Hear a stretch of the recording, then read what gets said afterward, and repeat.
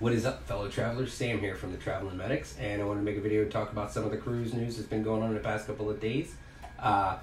One of the biggest stories that's been making headlines in the cruising industry and throughout the travel industry is that the CDC has finally lifted its COVID advisory for cruises. You may recall that it has been a level 4 for most of the pandemic, and then a little while back they dropped it down to a 3, and just a couple of weeks ago dropped it down to a level 2. They have completely lifted their advisory altogether now. What does that mean?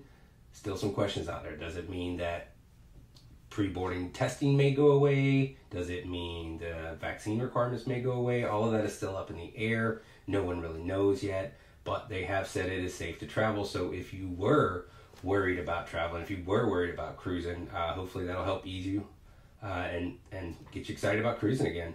For those of us who have been on cruises through all this, we know that cruising has been safe. We've been on 2 cruises ourselves since November. Extremely safe, extremely fun. Hopefully you'll be cruising again soon.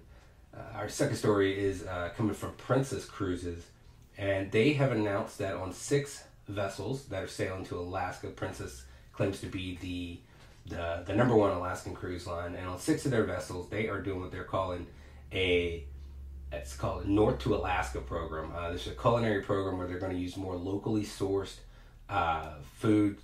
Some of the fish they're going to use, they're going to have things from cod to sockeye to salmon, some other things. It's a specialty menu made just for these cruises. They also are going to source, they're going to have cocktails with local source spirits from some of the distilleries in the area. It's all to just kind of ramp up and get people to experience more local food and cuisine. And Princess does a great job with their food. They're probably one of the best in the industry when it comes to the food on board. So this is something that, especially if you are already a Princess fan, you probably should be pretty excited about. And then finally, Disney Wish, one of the most talked about cruises, one of the most looked forward to cruise ships, I should say, has made its way out of the shipyard. It's doing its sea trials. It's doing its conveyance down the river, and it should be set to sail here this summer. Again, many fans of Disney out there, many fans of Disney Cruise Line, even with the higher prices of Disney Cruise Lines.